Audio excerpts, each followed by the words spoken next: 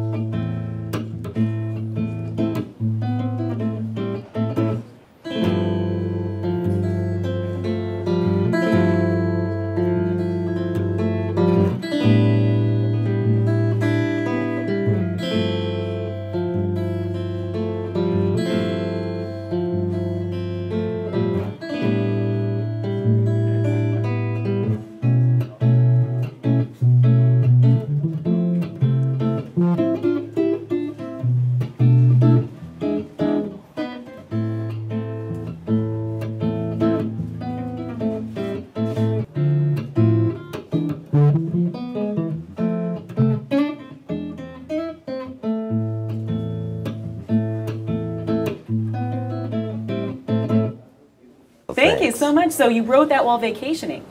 Yes, we were in Los Cabos and we had this wonderful balcony, and you can, because you're down at the tip, you could see the sunrise and set, and it was just incredible. Now, you mentioned that was on your first album? Correct, yes. Okay, and how many albums have you had since this one?